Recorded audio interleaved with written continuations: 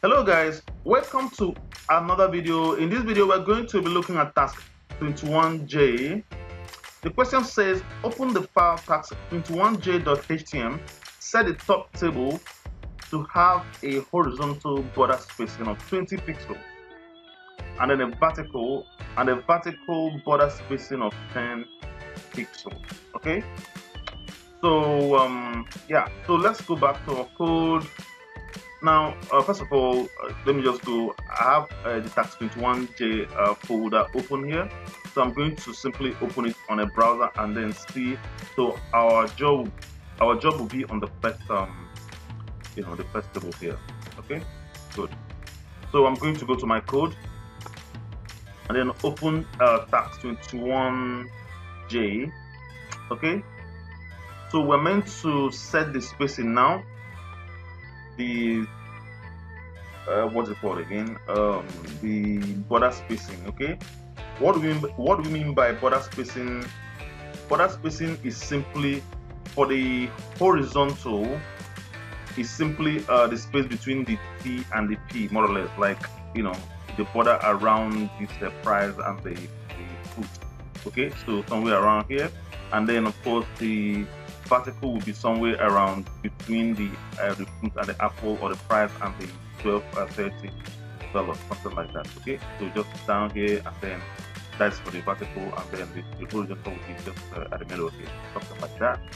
Okay, so I hope you get the gist. So what I'm going to do is simply to go to the top table here. So I'm going to simply go there and apply an attribute, the style attribute there, and then we're going to use border spacing. Border spacing.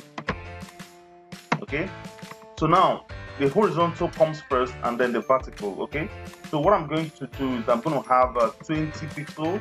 That is for the horizontal spacing, and then space now the vertical. Okay. So I'm going to have 10 pixels for the vertical.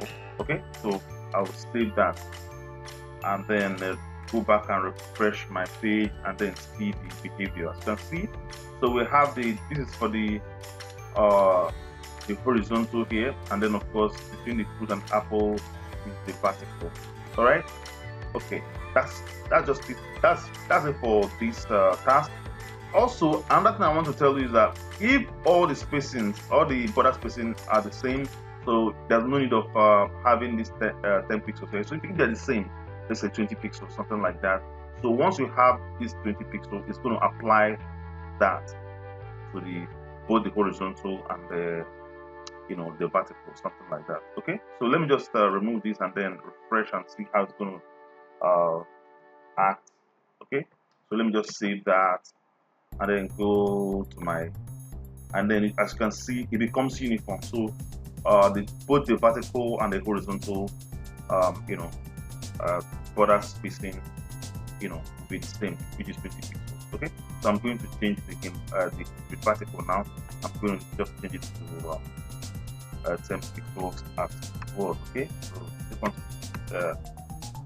I want to show you guys that. Just take notes. So I'm going to save that and then go back and then take it back to how it works. Okay, so that is it for this question. Please, if you have any comments, any addition, please, you can leave your comment down below.